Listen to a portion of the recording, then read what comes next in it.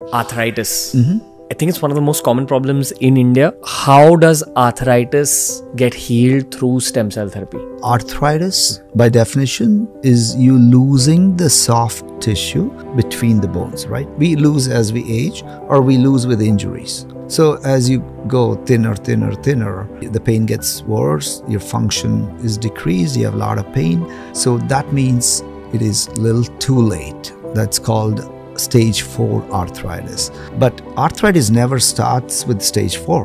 But stage 3 to 1 have tremendous advantage if we can address them at this stage. The stage 3 or 2, that means you're moderately degenerated. We inject the cells into them and they say like, hey, I'm 70-80% better and I'm able to exercise, I'm able to enjoy my life. Then you don't go to stage 4 anymore. Even better if I can get at stage 1 and 2. Don't wait till like, oh, I'll come when it's too bad. When it's too bad means you're letting the stages go. So 1, 2, 3 absolutely can benefit, and to a point you can get excellent results early. You can get good results even late, not too late.